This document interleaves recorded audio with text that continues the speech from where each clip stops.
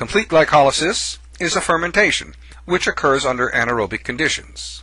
Let's look at one that you may already be familiar with, the reduction of pyruvate to lactate or lactic acid.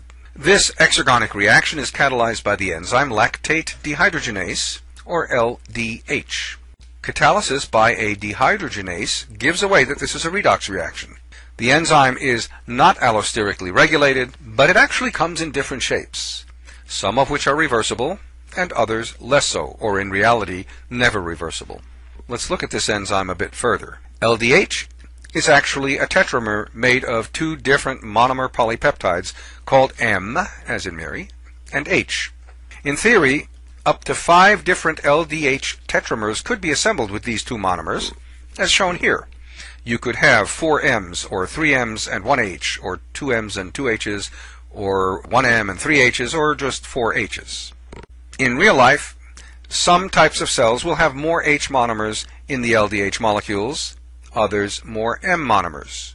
In other words, there's an equilibrium in the concentration of all possible tetramers that tends towards M-rich or H-rich, or possibly equal amounts of all the tetramers, depending on the different proportions of the two monomers synthesized in the different cell types. Different versions of the same enzyme are called isoenzymes or isozymes for short.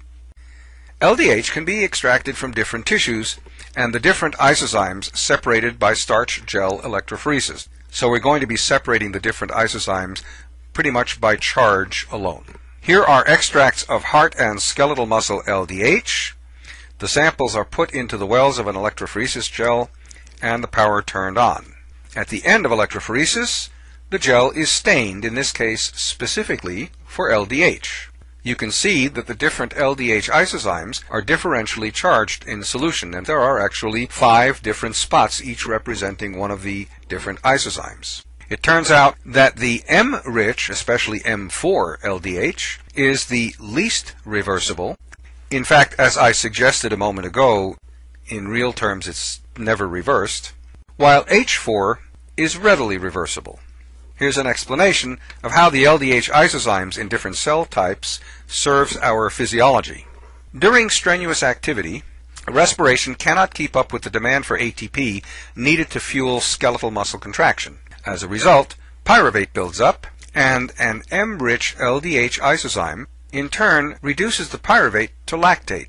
The resulting buildup of lactic acid cannot be indefinitely sustained, causing the muscle ache you probably know as muscle fatigue.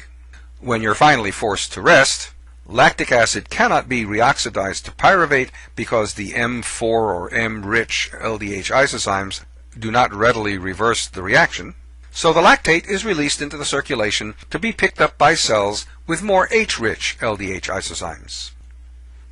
These cells oxidize the lactate and then the pyruvate for their own use. Heart muscle contains mostly H-based LDH isozymes, which makes sense since cardiac muscle relies exclusively on respiration for its ATP needs for contraction.